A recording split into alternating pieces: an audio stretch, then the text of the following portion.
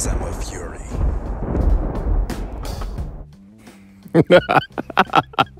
Yo. So I don't do much gaming content lately because it hasn't been much that tickled my fancy.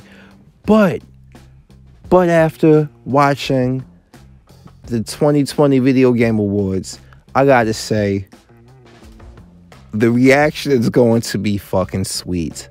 And what do I mean by that?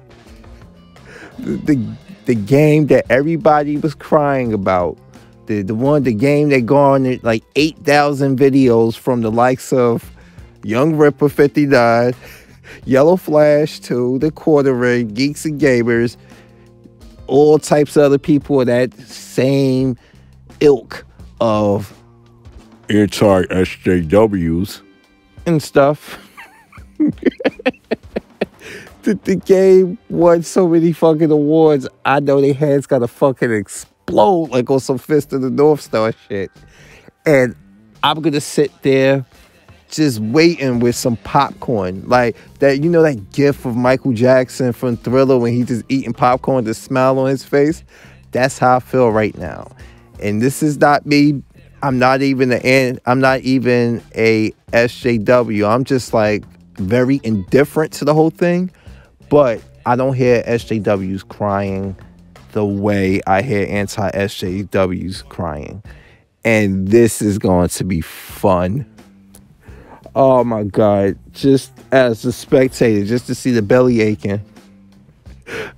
Oh yeah, and let's not forget, they probably going to bring up Brie Larson presenting the award at the beginning.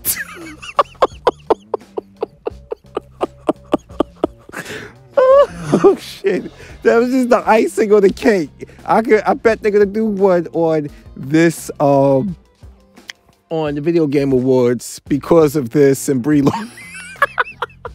I can't even say her full name because it induces laughter. I'm sorry, though. 2020 has been a very terrible year, but this day just made me. It just made me so fucking happy. Because they annoy me so fucking much. And I can't wait to see what... Oh, man. Oh, man. Because I'm a fury about. Peace.